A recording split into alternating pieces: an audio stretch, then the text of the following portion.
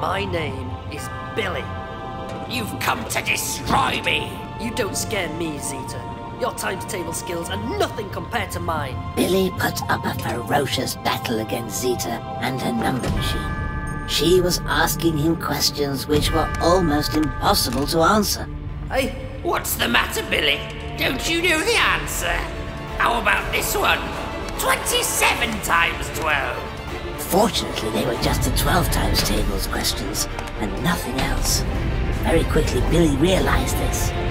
At that moment, Billy started asking Zeta other times table questions. 10 times 6. And to our delight, Zeta couldn't answer them and began to melt away, screaming in pain. 4 8 32.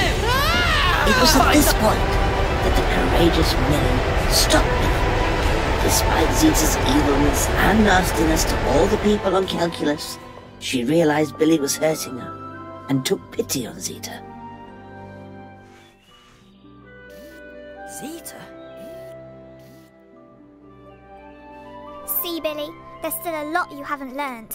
From that day on, Zeta would never wear her iron mask again, and began her own times table adventure, with the knights, Barry and Keith, acting as her new teachers. You were a rubbish knight, Barry, but you're a very, very good teacher. And that was the tale of the times table adventure. Billy and his friends learned all the times tables and saved Planet Calculus. There was just one more thing he needed to do. Back on Earth, Billy passed his times table test with flying colors. And remember, you too can continue your own adventure. Maybe stop a new threat to Planet Calculus. And one day, just like Billy, save the galaxy.